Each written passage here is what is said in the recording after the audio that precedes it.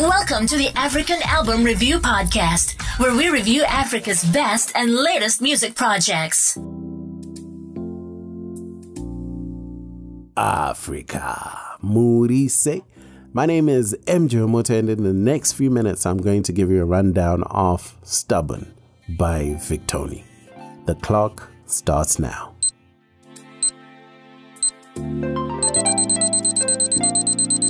The latest African album review is loading.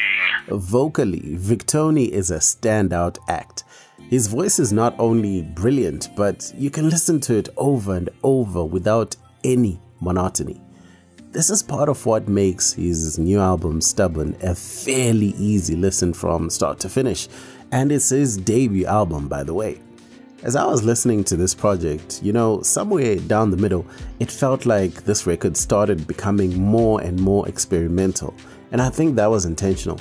Think of songs like Risk, Tiny Apartment with St. John, Slow Down with Tizo Touchdown. And Slow Down has got this snare that reminds me of 80s disco.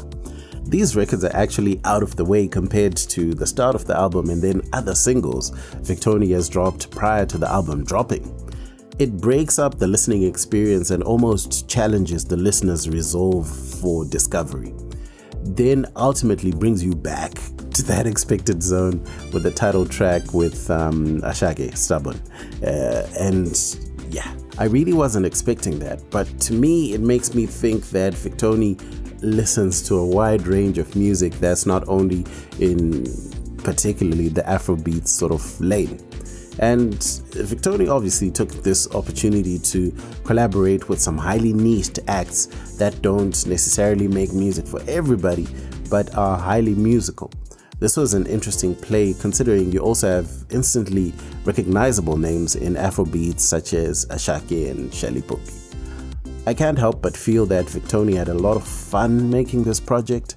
Why that's important is because many musicians, once they are within the money, they start making music for the financial moves, whether by being forced by a label or of their own accord.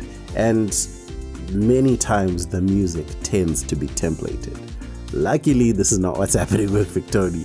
And to be in a mental space where you still continue to connect with your audience and enjoy the process of getting there whilst making bank is reserved for the few, especially in these days where there's pressure to feed the algorithm and drop music pretty much all the time.